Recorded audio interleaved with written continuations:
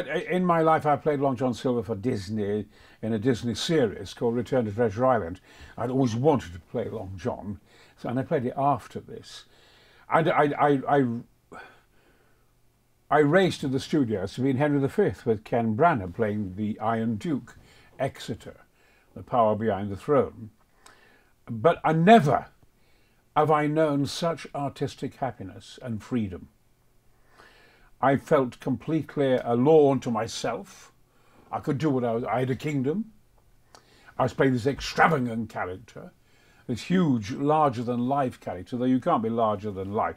I ran to the studio. I have never had such enjoyment, to be blessed with such a great part, in what I think is a terrific film.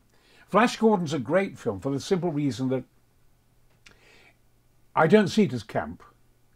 It's comic strip. And the wonderful sets, the beatific music.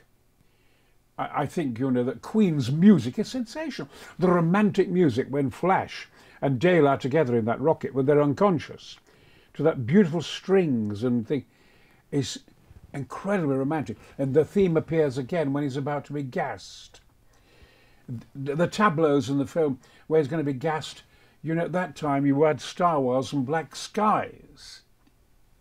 It's the first time you saw coloured skies. They did all these new inventions. So in that scene where Flash is going to be executed, the sky is green and purple and vermilion and all. It's beautiful.